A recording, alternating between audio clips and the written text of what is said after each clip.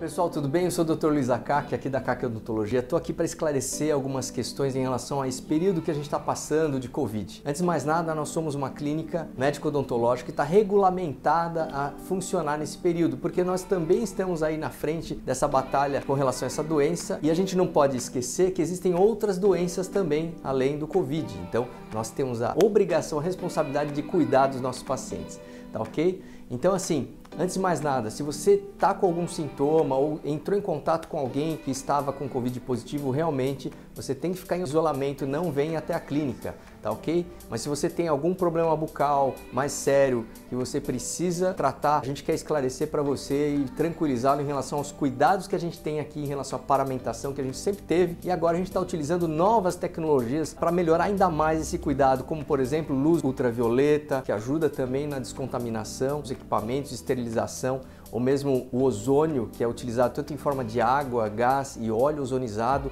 onde a gente utiliza também nos nossos tratamentos, toda a paramentação que nós utilizamos descartável, para que a gente tenha o máximo de cuidado e respeito com o paciente que nos procura e que precisa muitas vezes de um tratamento e quer fazer esse tratamento com o máximo de segurança. Então, outro detalhe importante que a gente utiliza aqui na clínica é o ozônio para descontaminação do ar. Como funciona isso? A gente tem o equipamento de ozônio aqui que produz ozônio em alta concentração.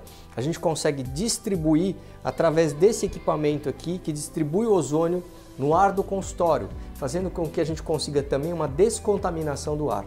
Isso tudo é feito dentro dos critérios de segurança, porque o ozônio em alta concentração pode ser tóxico, por isso que a sala é fechada e a gente faz toda a descontaminação do consultório dessa forma, minimizando os riscos de contaminação cruzada também, tá bom?